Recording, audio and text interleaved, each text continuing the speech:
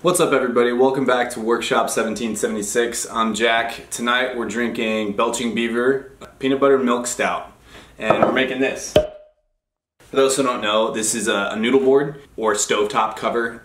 It's basically something that you can put on top of your stove when you're not using it, and it gives you a little bit extra counter space. Like my wife and I have one, we store our cutting boards on it, like a pot holder, a couple other things that, and then with using the handles, obviously you can just pick all that stuff up, move it off, and then use your stove like you would normally. But it just allows you to have a little bit more counter space when you're not using your stovetop. Alright, now I'm just cutting everything to length. Using a speed square here is great because it allows you to have everything exactly the same length. Now I'm just doing the layout. These clamps from Rockler are amazing. It lets you put the pieces on top of the clamps themselves and then tighten the clamps. If you use a different kind of clamp, you may not be able to have everything on an even surface. So when you start pushing them together, everything starts sliding around. It's a huge mess. These right here, I'm using something called cawls, and it's basically just a piece of wood that has packing tape on it, just regular old packing tape. And that allows you to, if you clamp that down to your surfaces across all the joints, it allows you to keep everything as more flat than it would when you push that pressure in from the ends.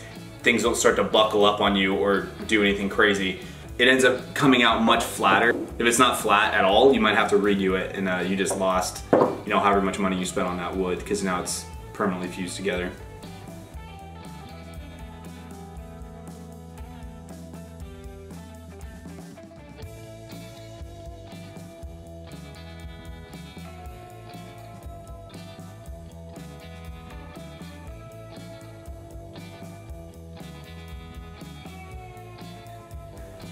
Alright, here I'm just adding a little bit of length to it. So it was a little short. I originally thought it was going to be okay because of the dimensions of the stovetop, but after making it I was like, we didn't have enough, we needed a little bit more depth on it, so I added a piece to the back, and it's about 3/4 of an inch. So I'm using my router just to get a nice chamfer on the edges. And this would be a lot easier if I had a router table. I built one a while back, but I ended up needing the router without the table, so I took it apart, and now I'm wishing I hadn't.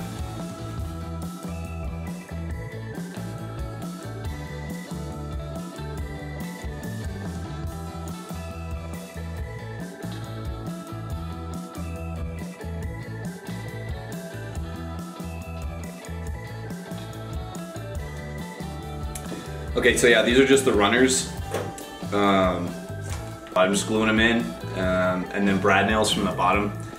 Keep it plenty tight. There's a couple places where there was a little bit of a gap that I was nervous about, so I ended up clamping it down and then putting a brad nail in, brad nail or two, and then leaving it for a little while until the glue had dried.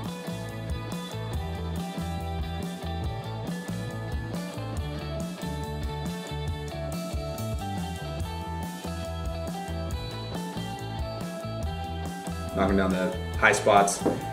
So when you use like something like 220 grit on like a sharper edge from like a router or a saw blade or something like that left a really like fine point, it just makes it a lot smoother to the touch, and it also gives it a more finished look. Like, it looks a lot nicer once you break that edge off of it.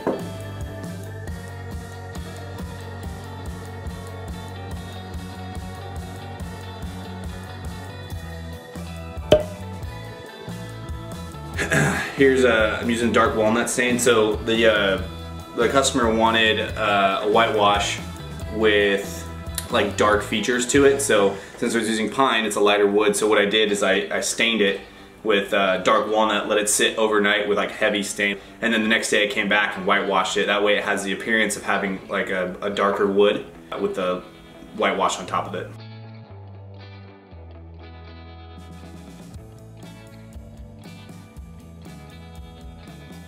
So the whitewash here, this is super simple. I just use this Craft Smart acrylic paint from I think Michael's is where I got it, and I did a 50-50 water to paint ratio, and then you just paint it on, let it sit for a minute maybe, depending on how thick you want it, and then just use a dry rag and wipe it off.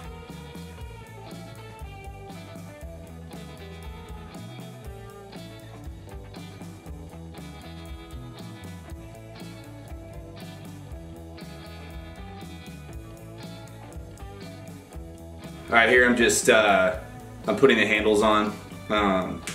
This is super simple. So basically all you do is you mark out where the handles are going to be, where the holes are, and then you drill from the top down, because if you go from the bottom up, you can have blowout, which for these handles isn't a big deal because they have a big flange on the bottom that would cover all that up anyway, but for other handles, you might see like tear out from it.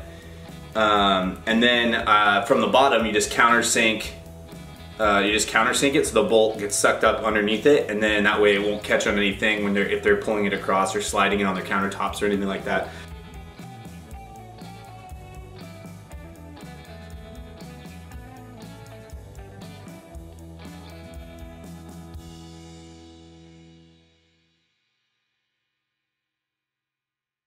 Alright guys, thanks for watching. If you haven't subscribed already, please do. That really helps out. We got a really good response from our last video. So I'm gonna try to do this once a week. If you guys have any ideas for beers you want me to try, just write them down in the comments. Jesus. And then I'll do my best to try them all out. I like trying new beers, so thought I could incorporate that into the channel. Belching Beaver Brewery milk. No, what am I talking about? Belching Beaver Brewery peanut butter milk stout. I like it.